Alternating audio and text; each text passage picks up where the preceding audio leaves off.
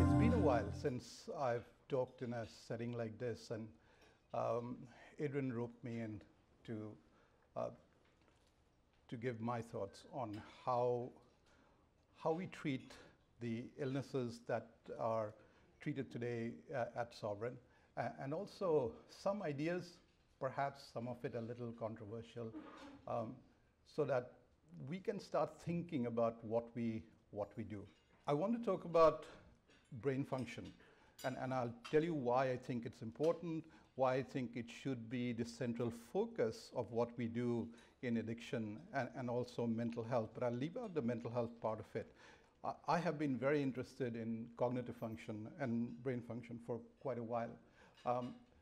What I want to do in this time is to look at what are the problems in terms of cognitive function within the substance abuse field, but also that applies to behavioral addictions as well, like gambling and sex addiction, because the circuits are really the same, as you probably know. And then we'll talk about different models in which people are conceptualizing the illness or this group of illnesses. And then I'll give you some thoughts as to what we might do to remedy these effects. Mental health and substance abuse has gained parity. The question is, questions we need to ask ourselves is, are we at par with OBGYN, with surgery, and the other disciplines in terms of our treatment? I won't spend too much time on this. Most of you know these circuits in the brain. There are these neurons. There's the ventral tegmental area, which is important in terms of the emotional side of things.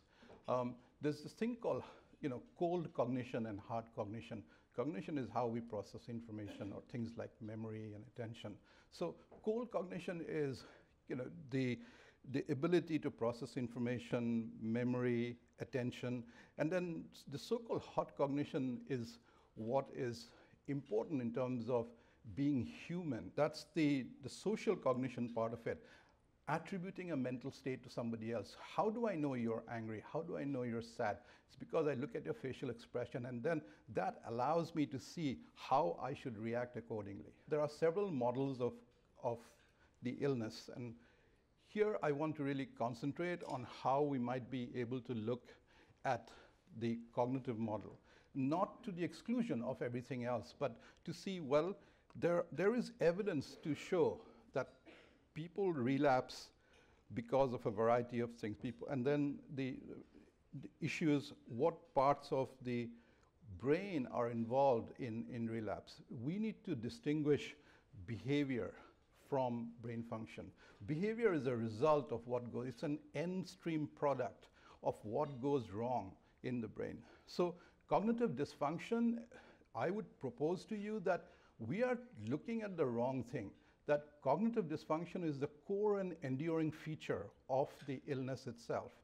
Because people do not lose much of their verbal skills, we don't pick it up. But there are massive, in some cases, there are massive changes in memory, in attention, in problem solving, and I'll show you some examples of that, in forward planning, and in reasoning.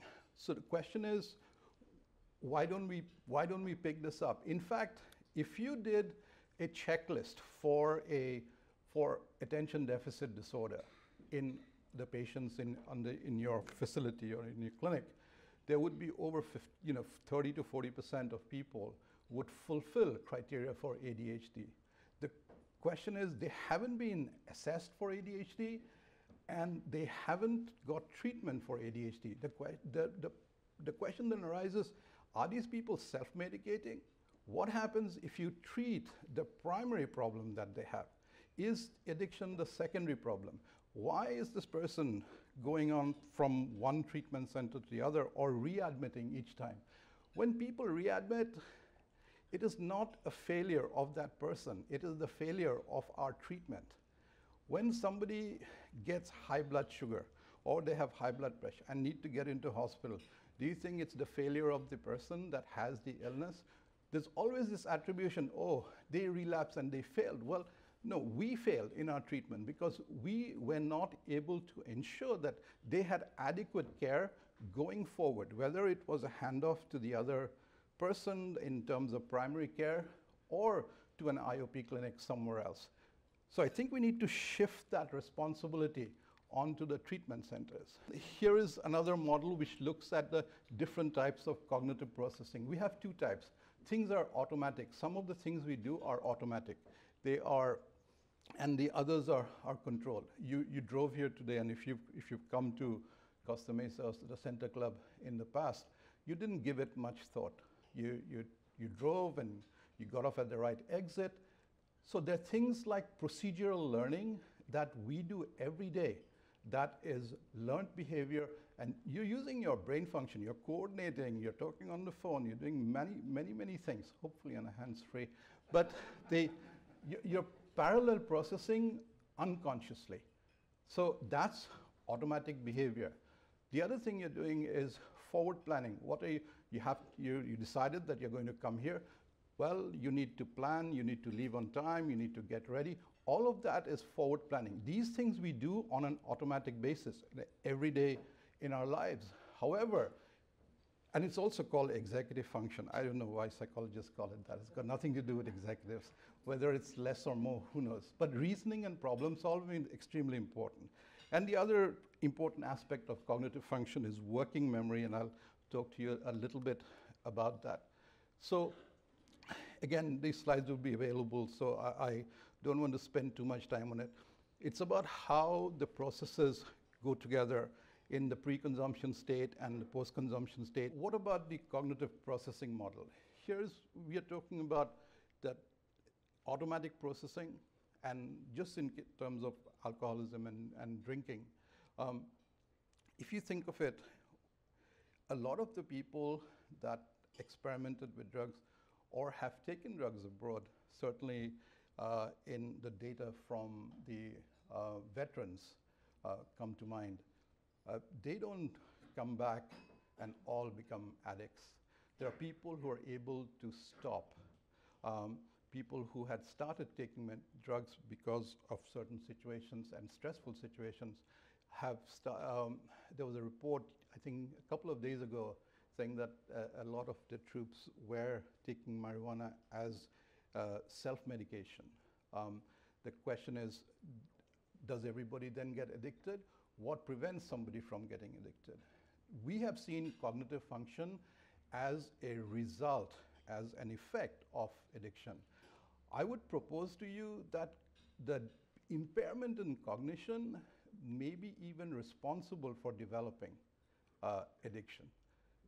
The ability to choose, the ability to control our impulses, the ability to problem solve and look at consequences is different for different people. And apart from the genetic vulnerability as shown by twin studies, you've got a situation whereby there are certain people that are exposed to the same amount of stimuli. One develops an addiction and the other doesn't. Why somebody develops the illness? And I would propose to you that if we did studies, perhaps like people do in schizophrenia, we're looking at the prodrome of developing an addiction, there seems to be some evidence that cognitive dysfunction may even be responsible in a subset of people for the development of addictive behavior.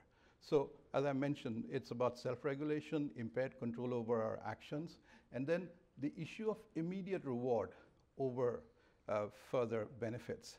There's a very interesting study done by Stanford University called the marshmallow test. So you might want to look that up. I don't have a slide on it. It's about looking at children who are given marshmallows and people who are able to, the children who were, they were then told not to eat those marshmallows, and then the adult left the room. There was a number of, and so the people who, or the kids that could not resist eating those marshmallows had much lower income, poorer education, and didn't do as well in life. This is almost 11 years later. and then another 15 or 17 years later. So it shows you that the ability to delay reward is extremely important in terms of our career paths and what we do.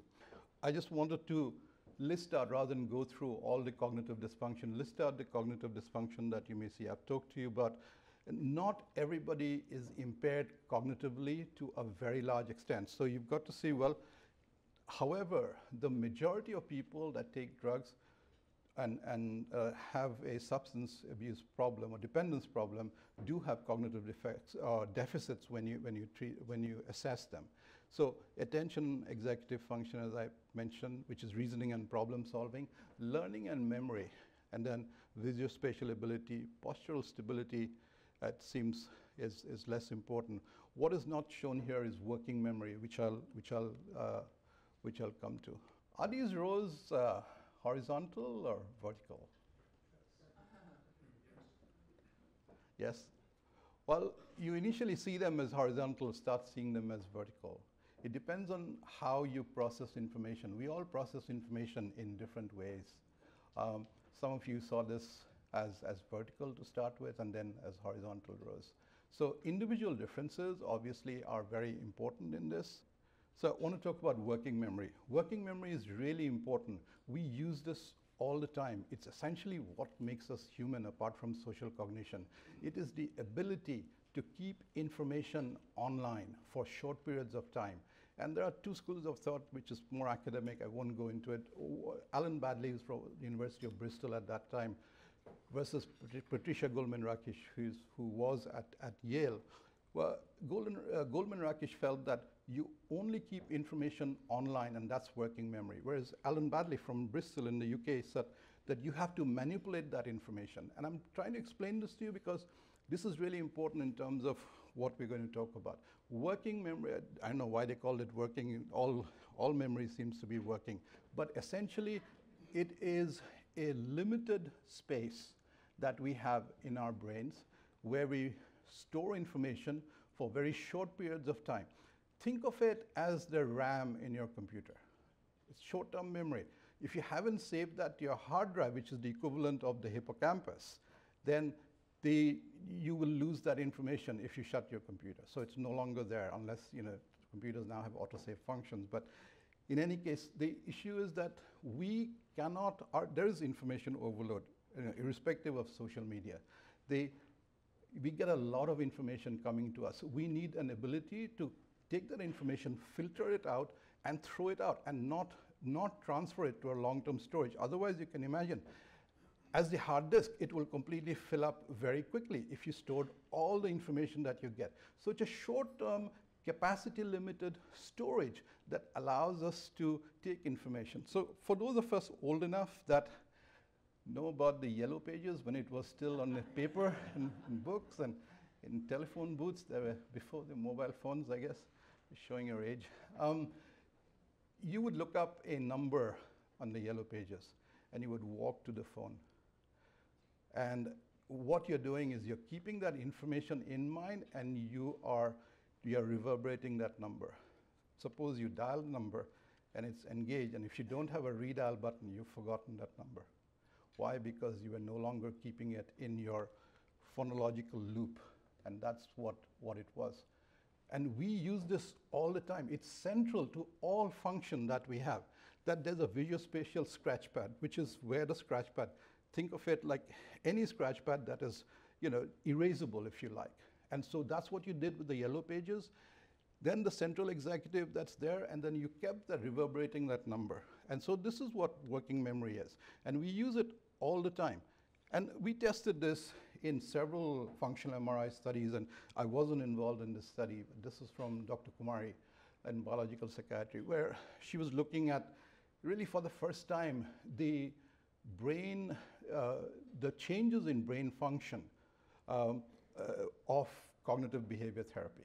So, but I just wanted to tell you what the test is that had been designed, that you need to remember something that was one back, so it increases in level of difficulty. And then executive function. I would need to define this, and we'll quickly go through it. it's shifting, set shifting. We need to, if you're concentrating on something now, you need to shift your attention to something else. So the ability to shift your set is really important. And constant updating and monitoring. And this is how we do this. And then how we navigate through life. And then response inhibition. Response inhibition is a really important part because that keeps us sane. It keeps us on the right side of the law. So the Wisconsin card sorting test is one example. I'm not going to go through it. It's an example of how we measure executive function, how we measure set changing. So there are tests that are there, computerized and otherwise, and some of this we've created in Cog test. So this is the Tower of London test. It's a test of your executive function. So what would you need? How many moves would it take to get the top line similar to the bottom line? What you're doing is you're organizing this information, you're planning, and you're saying, how do I make this identical? Okay, so response inhibition, the go, no-go task and the Stroop task, these are really important in terms of testing people, and these are tests that we do on the computer. Everybody that is there should be getting these tests, and we're developing some software. We hope that we can make this available to everybody, and you don't need a esteemed psychologist like Dr. Milley, who's standing there in the corner, to be carrying out these tests. A lot of the treatment centers that are there should be able to assess cognition, and the software we're developing, we want to ensure that we raise the bar in this industry. I'd like us to work through this as a group. I mean, we like groups, don't we? And I want you to ignore the word, but tell me the color.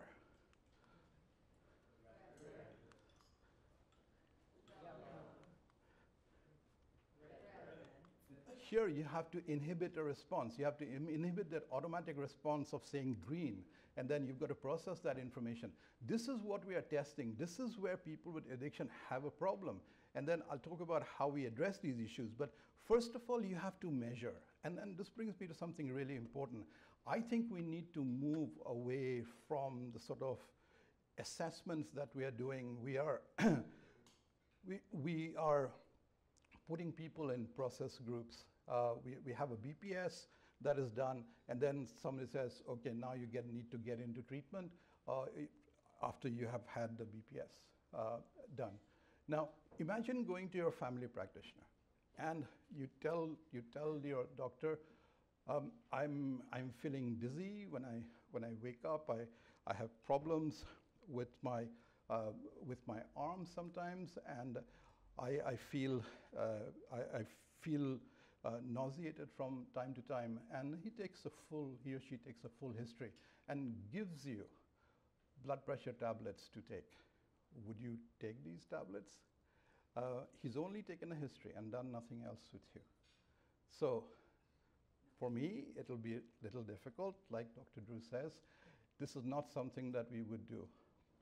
How is it that in addiction, we put people into a process group when we don't know whether their brain can process information? How is it that we consider this to be a brain illness, and all we do is to take a history? It's equivalent to your family practitioner asking you about your symptoms. Yes, do you feel dizzy? Yes. Have you got a family history of high blood pressure? Yes. Well, now take these tablets. We wouldn't take these tablets. So how is it on the basis of just a history, which is what the BPS, actually the biopsychosocial, for those who are not aware of their acronym, the biopsychosocial, we do that, and then we put people into a process group, we put people into therapy. If this is a brain illness, let us start measuring brain function. This is the core and enduring feature of the illness itself. Why do you think people relapse constantly? Because we are not treating the right thing. The right thing, which is the core and enduring feature of the illness, is cognitive dysfunction. And that is related to functional outcome, how you might be able to improve that. Otherwise, you're really arranging deck chairs on the Titanic. There is little progress that we are making in terms of treatment. Of course, there is, one could be parsimonious and talk about, well, there's a financial incentive, somebody comes in. No, if you want good outcomes, and we will be judged as a community, as the industry and the specialty becomes mature and comes out of the backwaters, it's not enough to get parity. We have to behave and act like we are at par. At present, we are not at par. However, we want to talk about it. So cognitive neuroscience is really important. Functional MRI is something I've done for a while, haven't over the last 8 years or so. But it allows you to peer inside the brain and then really look at what are the changes in blood flow. In a very brief way of explaining this, what are the changes in blood flow in relation to cognitive tasks? So what you see in numbers in a psychometric test or a cognitive test, you see that in the brain. So this is just one example in terms of cocaine craving. You would see that there are certain areas of the brain that are, this is the anterior cingulate, amygdala anterior cingulate. The anterior cingulate is that part of the brain that's very extremely rich in dopamine function. And when people are showed a video of some nature, this is the activation. When people are shown, the same people are shown an activation of the cocaine video, the activation is different. I don't want to dwell on this, but I just want to tell you that there is sufficient evidence now, while peering into the brain, using the latest techniques to show that there is abnormality of the brain. And we continue to ignore this, and we will ignore this at our peril. At one point, things are going to catch up with us in terms of saying, well, what are the issues in addiction and why aren't we addressing them? Assessing them, first of all.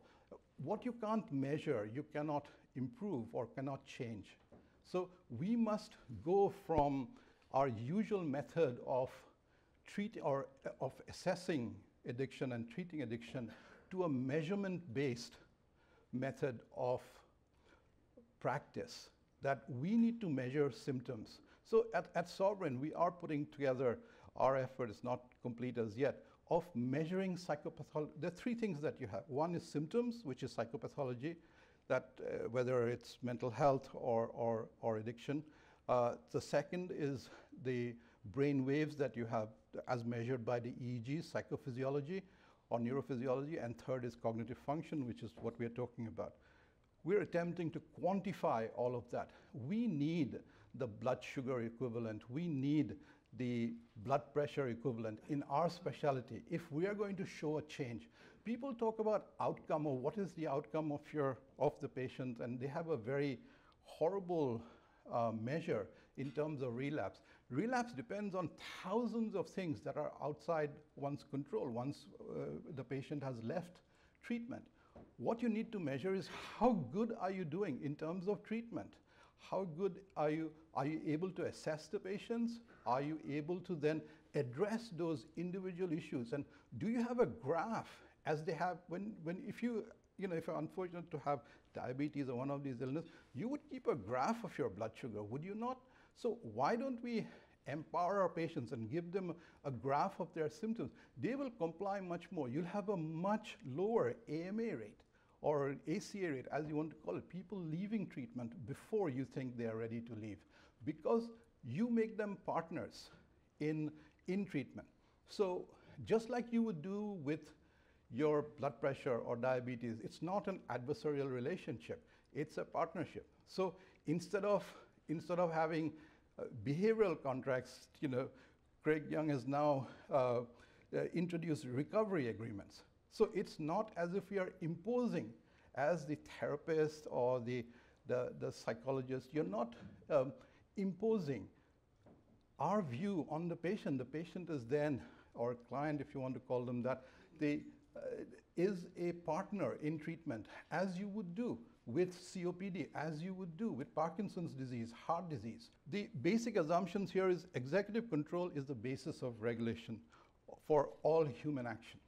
And then recovery from addiction, I would argue, is impeded by the cognitive deficits that we not only not treat or address in any way, we don't even measure them. So if I were a diabetic specialist, I would, if I don't measure blood sugar, that would be negligence. So we are doing things, again, as I tell you, that are not at par. And as a community, we need to come up to that level where we say we are really at par. It's not enough to say, okay, now lots of people have insurance, let's just treat them without any measurement whatsoever. You need to measure what you do, then only can you change it, then only can you improve it, if that is the case. So that's why my argument is that these are potential targets. If something is hampering recovery, it is not just the way they're thinking. They've got a brain dysfunction. I think we need to just accept that there's overwhelming evidence for that now, both in terms of neuropsychological testing as well as functional MRI. Dopamine, it's nice in terms of reward. Everything from chocolates to drugs to amphetamines to sex, everything. It pours dopamine into the frontal lobe. And then, the serotonin is your hugging kind of hormone that you, neurotransmitter that you might have. Both dopamine and nicotine, interestingly, in the very short time for nicotine, you have to inject it, a lot of it intravenously. So, smokers do not have a great memory. For dopamine, this is really important that if you have people taking that have an increase in dopamine, then the cognitive function improves as well in the very, very short term, and then it kind of burns out. And these are two studies done both in the UK in terms of using the Stroop, the inhibition paradigm I showed you. One of them used that. And there's evidence that there are problems with the people that have addiction. So attentional bias, this is what I want to talk about, it prioritizes cue detection. A cue might be a bottle of alcohol, for example. And then that goes into your memory system. And then so you are preoccupied thereafter with these salient cues all the time. And so here is a model that you have where you have the memory system, and this is not Coca-Cola we're talking about on top there. So the prefrontal cortex is that area of the brain responsible usually for executive function, area 9 and 46, with executive function and working memory. So this is sort of the higher level of processing. This is in our neocortex, which is sort of the new brain, if you like, even though we're speaking in many, many evolutionary years. And then nucleus accumbens, which really is responsible for your pleasure system, reward system, and drug seeking in there. And these are the neurotransmitters that go about doing this. And then this is a complicated slide, but I just want to show you there's an interaction between the neurotransmitters, cognitive function, and hormones that are there. Just to tell you this, we are we the product of our genes, and then we are helpless beyond all of that? Or does nurture and the environment have equal responsibility? So the issue of behavioral phenotypes rather than just genotypes. Because this is really important. We are passing a judgment on people without any evidence, and that is dangerous. You cannot do that. There are different therapeutic strategies that are there. I just want to touch on one before I end. People in addiction have always got the reward radar on. They would want to, you see how many people replace sex with substance abuse or substance abuse with sex in treatment. So it is important to understand that it's the same neural circuitry, obviously, that is involved, and they are just replacing one thing with the other so that they get their dopamine up and running. So we talked about research and the lab, etc. How does this help? We are not, I used to work in an Ivy League, no longer so. So how do you convert, or how do you take rational research and turn it into clinical reality? How can we do that for our patients, for our treatment centers? So as I said, there are enough studies now beyond reasonable doubt in terms of saying that there are attentional biases and there are cognitive dysfunction in addiction.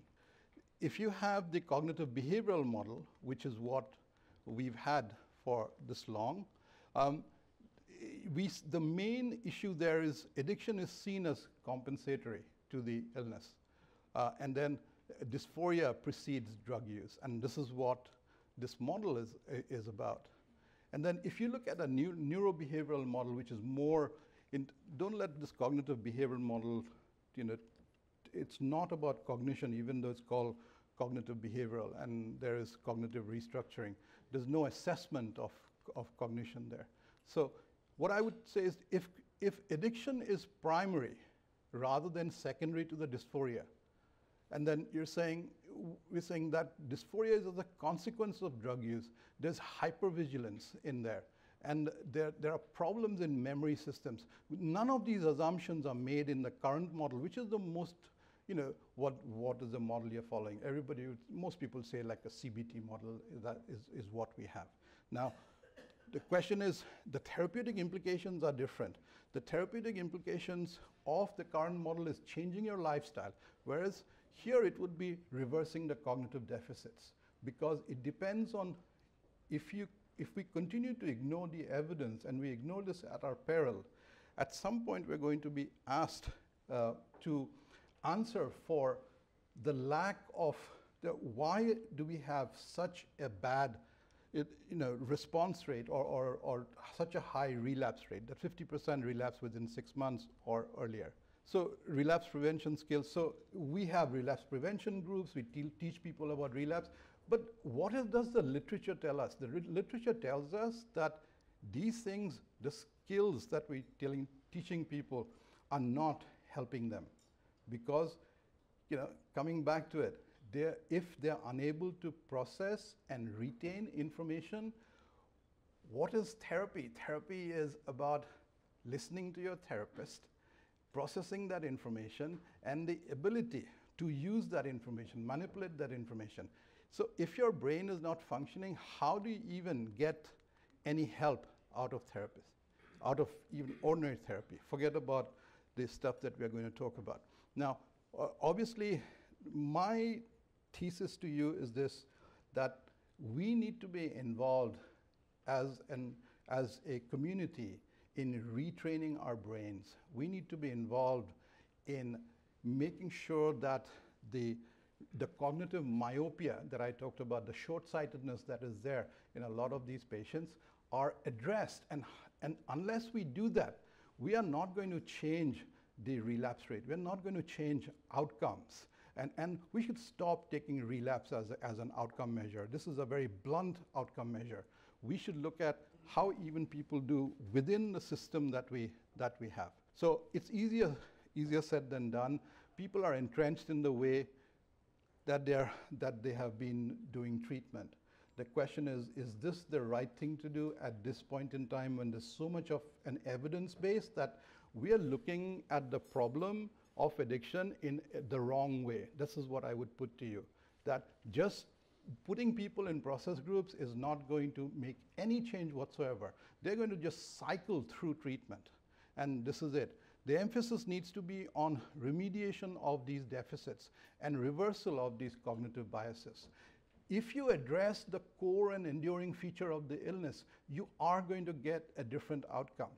It is like, the example that I would give is that you are treating the chest infection in a patient suffering from HIV, and then you're saying, well, the patient's better now. You haven't addressed the core and the chest infection came about because somebody's immunity is low. That is why they had the chest infection in the first place. But we are, and I would put to you that we are not addressing the core and enduring feature of the illness, out of which all these behavioral problems then arise. So cognitive remediation. These are the assumptions that one makes, that the cognitive processes can be vulnerable factors in relapse, that the people who are more impaired cognitively are more likely to relapse. Now, when I was in medical school, we were taught, well, the only two organs that reproduce themselves is the liver and skin. They were so wrong. This is data that is from Dr. Terrell. She is the head of a lab at King's College in London, and there is a very interesting TED talk on this I recently found, that about how people talked about neuroplasticity with after traumatic brain injury. It's the way that the brain reorganizes itself when one part of the brain is dead. And we've known that for some time. What is now evident is that we are looking at neurogenesis, growth of new brain cells, growth of new brain cells in the hippocampus. And you can see this under an electron microscope. This is not hypothetical. So neurogenesis can occur at almost any age. So it's not about just retraining the brain, and then we know that after about 27 or 28, there's a decrease in neurons. There's a slope that goes down. That's a downward slope. However, there is evidence now, and I won't go into these details, but I just want to tell you this, that we can regrow neurons at any age. And that is the current evidence in terms of the research that is there. And she shows factors like what are the negative factors, the wrong diet, obviously aging, but stress, sleep deprivation, then learning, exercise, enriched environment, and the right diet gives you a better thing, better chances of regrowing these neurons. So as I end this, I want to put to you, should there be a paradigm shift in the way we conceptualize the illness? Should there be a paradigm shift in the way we are treating our patients? Given the evidence that is out there, are we looking at the wrong thing? And that's why we are getting it so wrong. That is why our relapse rates are so high. That the therapies that modify working memory and other brain functions and cognitive rehabilitation or remediation might be able to change the cognitive impairment that we see in addiction. These two slides show us that if you start doing cognitive remediation with skills training, that these are days of continuous drinking. As you can see, there's a significant difference here. People with skills training have a much lower number of days of continuous drinking. This is when they're out in the community.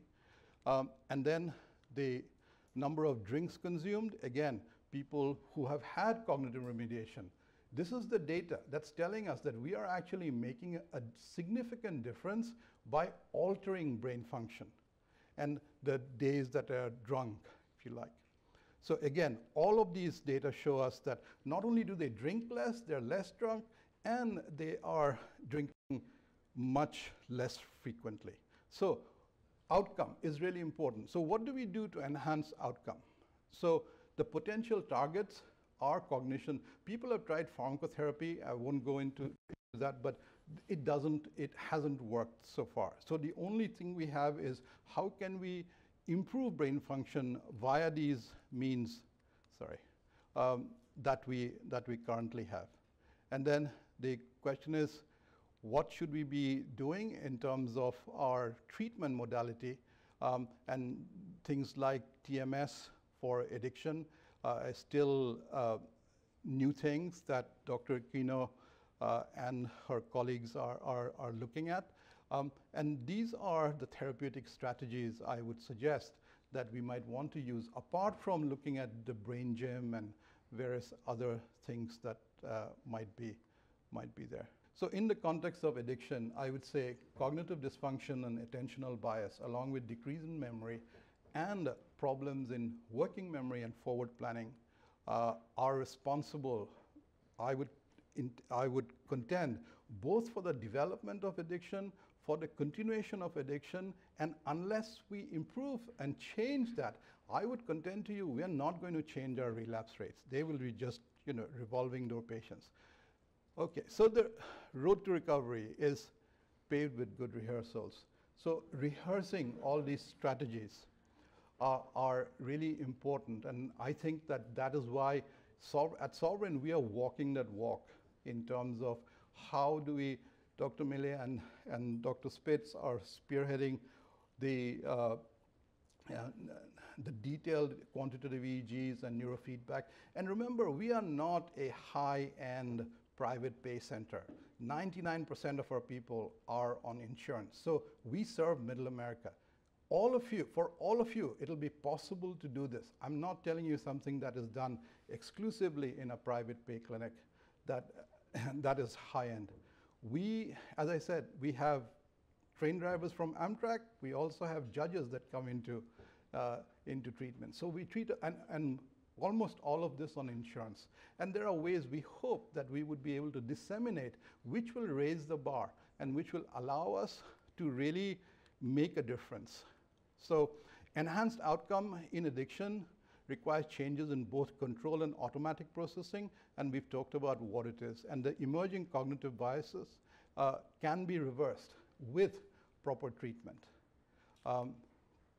And so to maximize these obviously these need to be easily available, and we hope that from Sovereign we are able to give you those tools, automated tools that you can use in your treatment centers as well, that will allow you to both measure how people are doing, and secondly, to treat these cognitive deficits completely. And then I think we would then be able to say, and this is my contention to you, that we are at par, that we have actually achieved parity in terms of how, in terms of a specialty, in terms of how we are assessing and treating our patients. So thank you for your time.